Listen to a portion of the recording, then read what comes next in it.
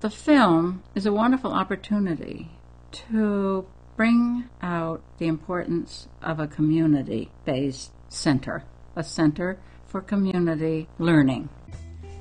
What we're really working with at the Senior Center is an expression, and being able to use that medium in any way.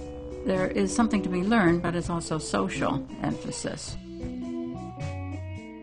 I see it continuing in a lot of very active and creative ways, as it is today. I also think that there will be different needs for seniors. A lot of people would come for the meals. They do quite a little bit with the yoga, exercise groups. They offer blood pressure screenings and foot care, that kind of thing. But as far as being a center for important things for seniors to learn about, they're beginning to see that seniors are going to live a lot longer and that they'll need more activities and that they need to continue bringing in new people who could afford the classes. And that was one of the reasons I decided not to charge for my class anymore, because it's become more of a group and it's self-perpetuating. What I'd like to see is more newer people come to the group. I have people in my class who have said they couldn't continue with a class that charges money for the class. They just wanted a place and a time to come and be sociable, get out of the house a little bit, bring their paints, and share what they do. So there's a place for that, too. And that's what my group has come. And it's their group now. And that's what I'd like to see, that it will propel itself into the future. I want to be a part of it, of course.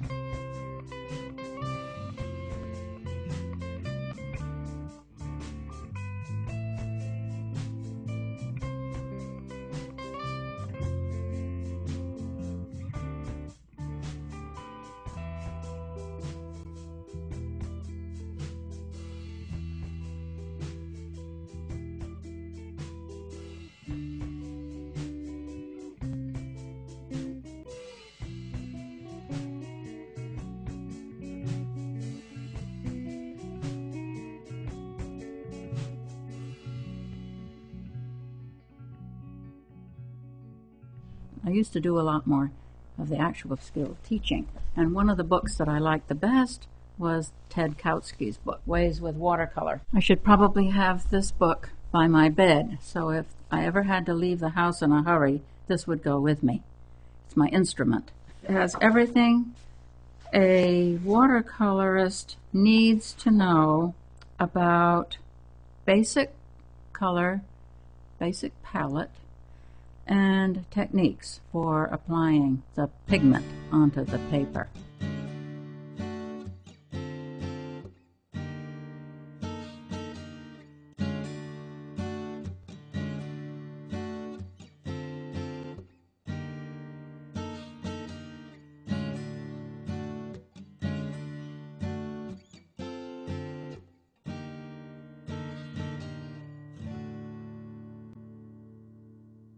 Georgia O'Keeffe said in her biographical interview, videotaped around 1979 or 80, quote, "I thought there was someone who could teach me how to paint landscapes. I found out that all they could teach me was how to paint their landscape, not how to paint mine. All you can do is try to paint your landscape. Sit in front of it, and all you can do is try," unquote. I use a lot of primary source-like quotes in my teaching because I think it gives you an idea of how that artist is really thinking. When you look at the brush strokes in a work by Monet or Van Gogh, two of my favorite impressionists, and you can feel the motion and the emotion coming from their brush and their color. You can almost visualize how they are painting. So there's a whole lot of thought go through your mind as you paint. Do I have enough contrast? Where is the light coming from? Is this too big an area of ocean? Is this too little of a pattern? Or what do I want to say anyway? So it's a little bit like the Zen of tennis. All right, You hit the ball, face the net, then turn your side to the net, get your backswing ready, and then shift the weight from when you see the ball coming, and it's all that coordination of hitting the ball. Now, if you think of all those things while you're trying to hit the ball will go right by you because you can't think that fast. But your body will know it eventually. What they're doing is defining themselves in that space of the court. And it's very like that when you're an artist. The metaphor can go so far, but you can see that your body will learn the brushstroke. The body will learn to scatter the red leaves, scatter the color a little. But it also might be a good idea to figure out if you want a sense of confusion of color. Some artists are very good at that. Just noise, just like jazz, and some want orderly, peaceful paintings.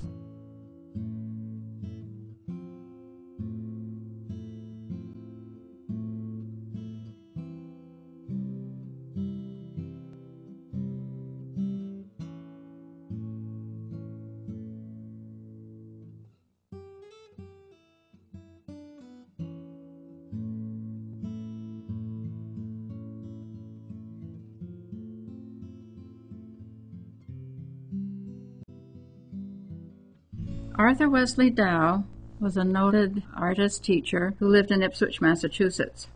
Frederick C. Moffat wrote this about Arthur Wesley Dow, who lived from 1852 to 1922. Quote, "Line, notan, and color, this is the trinity of power," unquote. Arthur Wesley Dow. From a letter written to a student in 1893, Dow describes a typical lesson. Quote, "Pin paper to a board. Do not overload the brush. Hold brush perpendicularly. Draw without resting your hand, just as if you were playing with it. You can make a stroke in any direction with perfect freedom. The brush is a wonderful instrument, as it is capable of expressing any kind of texture and of making lines of varied thickness, noting how beautifully the lines are placed within the border of the picture and how they cut up the space in an interesting way. Painting is merely the cutting up of space by line and then adding color, but you must first learn how to manage the lines. The Japanese excel in this, hence I send you a Japanese book as the best model. Draw little squares, or rather rectangles, and sketch into them some scenes which you have observed yourself. See if you can't make up some as good. Washes, you can put a very few pale washes of red in parts of your sketches," unquote. It's interesting how Dow suggests holding the brush upright as if you were doing sumi-e painting in the Japanese style. And that's very difficult to do. It's very difficult to load your brush with varying amounts of pigment and water to get just the right tone throughout your brush stroke.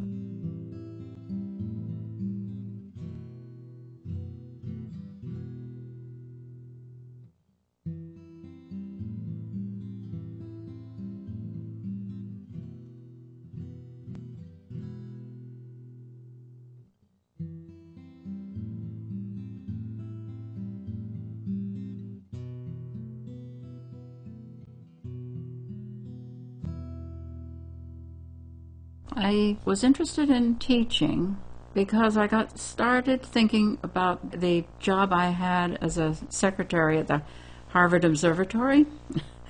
I'm beginning to think that I really didn't want to be a typist all my life, but I wanted to do something else. So I went to the Shady Hills School, where I had been as a student in the early days, and this was a couple of years after college, and I went back as an apprentice in their apprentice program in science, because they had an opening in the science department. I learned a lot from that, mainly that I was interested in the earth sciences, but not so interested in the life sciences. I didn't really understand the animal world very well, but I liked geology and the astronomy.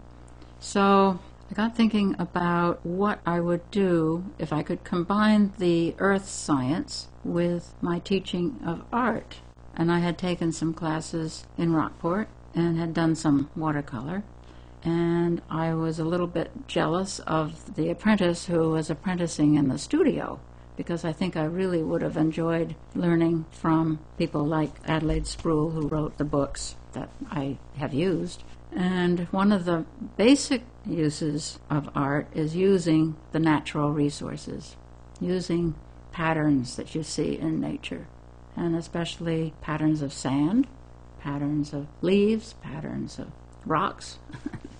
So I got interested in teaching, and I did teach for 3 years in Denver. Then I came back, and along with raising a family, I started thinking about teaching art as a recreation.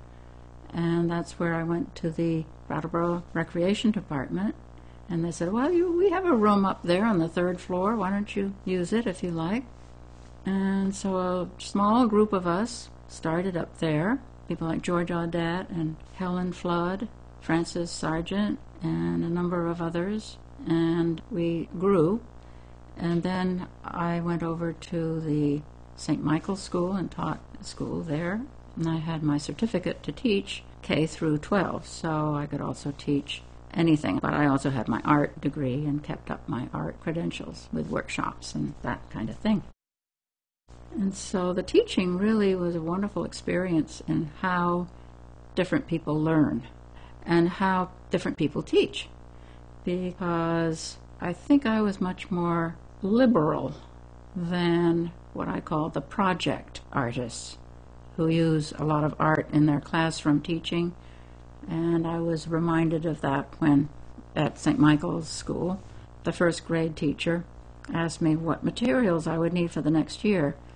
And I said, well, I think I'd probably need a ream of all the different colors. And so she put in, for her supplies, she was going to make Easter bunnies, so that would mean, let's see, she had 18 children in the class, so she'd need 18 blue sheets and 18 brown sheets and 18, perhaps not only more than 9, because the bunny's tail was a little smaller than the rest of it, so maybe 9 sheets of white.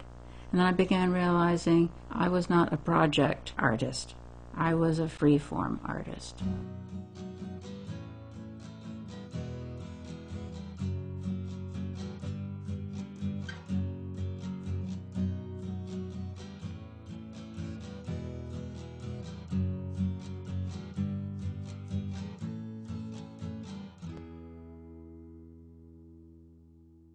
Basically, I followed the Vermont art curriculum. You learn about the colors, you learn about line, you learn about shading. And aren't those the 3 things that Arthur Dow said? Line, notan, which is the shade, and color. And those are the 3 elements that I believe are the basis of all art teaching.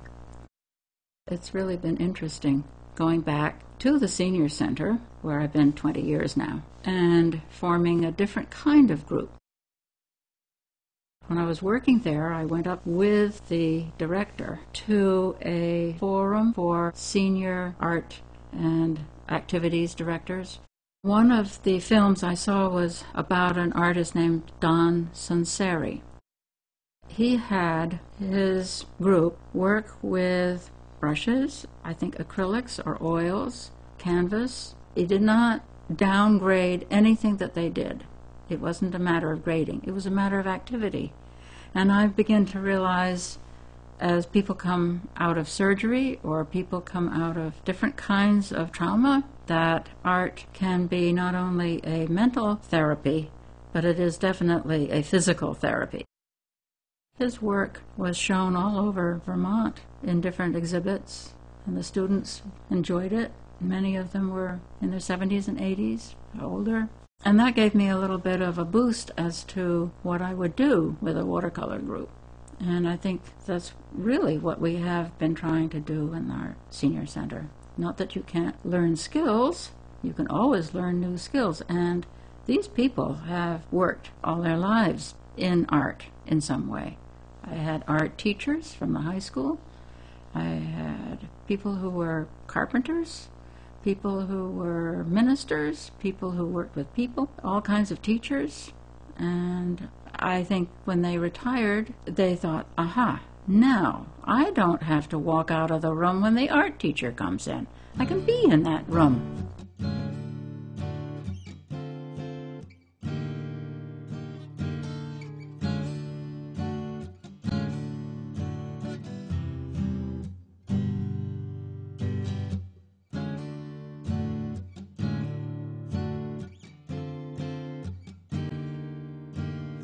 I think it provided us seniors, and I really don't like that word, but that's the word that is used, are more mature, grown-up people who are not in the workplace anymore, can find a place where there's a different kind of work. And it's a work on keeping your interests paramount to your health.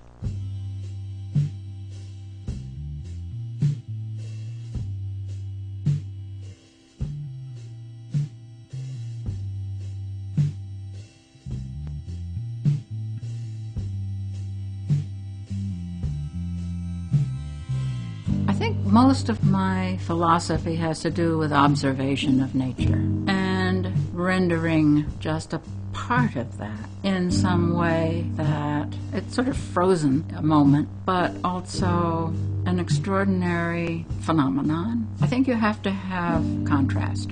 I think you have to have proportion. I think you have to have some kind of interest in the painting, and it has to have light.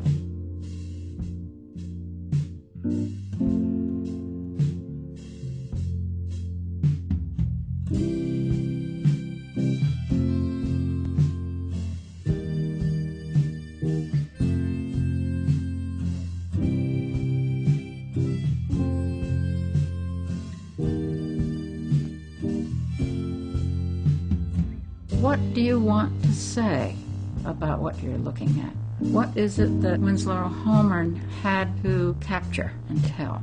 What do you have to say about the world you're living in? I think that's part of what artists do. Do you have to have a purpose for it? Is it something just you like to do? Is it just healthy? It makes you feel better after having done it. It makes you feel as if you've learned something and observed something and you then know it. Well, there are times I think I did my best work about 20 years ago. And then there are times I think that's not the point of my continuing. My point to continue is to turn and go in another direction. I don't want to ever get stuck in watercolor, but I'm trying to do certain different effects now. One of the things I have to keep reminding myself is light in the painting. Don't get it muddy. And in watercolor, you really have to keep your colors transparent. Build on them, glazes, but you need to keep them pure. And part of that is using good paper, fresh water, fresh pigment every day. Try not to use the old stuff.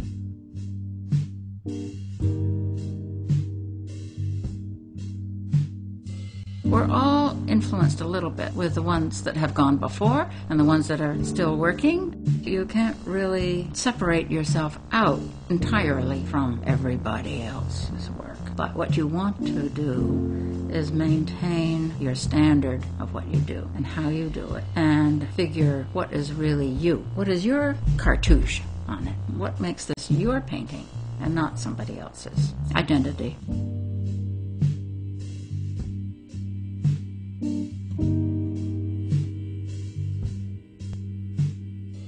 I'm always interested in the patterns. It's where I'm at.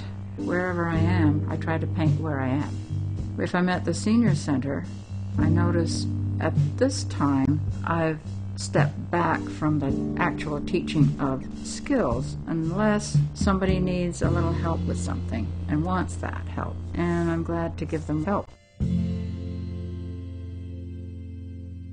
The Senior Center Recreation Department has an opportunity to provide art classes for not just the seniors, but for children as well.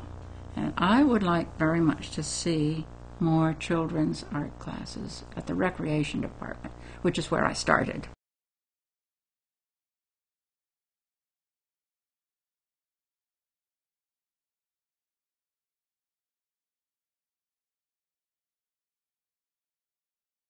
When I moved up to Brattleboro, a lot of our painting groups like to paint this view from Barrows Road, which is off of Ames Hill Road, near where my house is.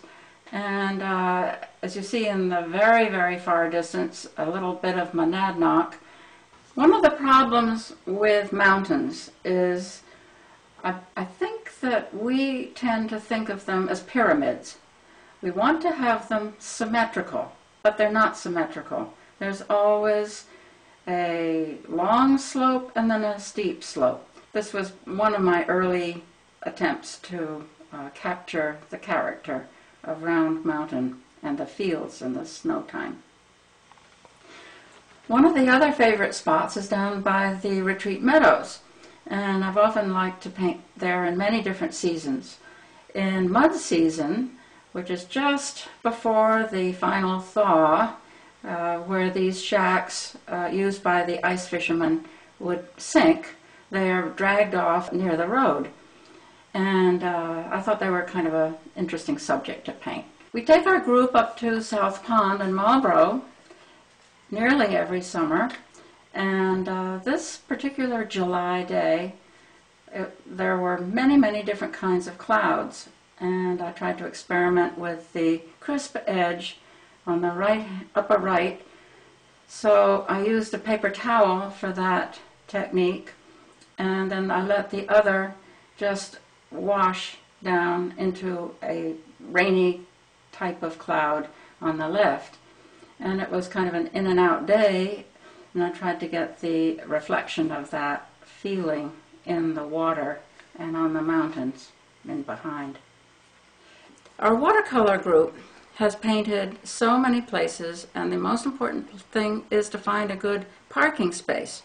And one of the things we think about is where we can paint safely, and Dummerston Center is a very good place, and the Memorial Park, the top of the park, is a good place, and the Creamery Bridge was a good place, but I think maybe it will be a better place. And around and about you'll find many different places. We even climbed Mount Wontasticquit and looked at Brattleboro from halfway up the mountain. And I remember inveterate hikers carrying all their equipment up the mountain to paint. So we've had a lot of fun, and we end up sometimes with lunch, and we sometimes end up with something that we can enjoy, and sometimes we put them all in the bureau drawer and don't take them out for another year or two, and then find that we have something that wasn't so bad after all.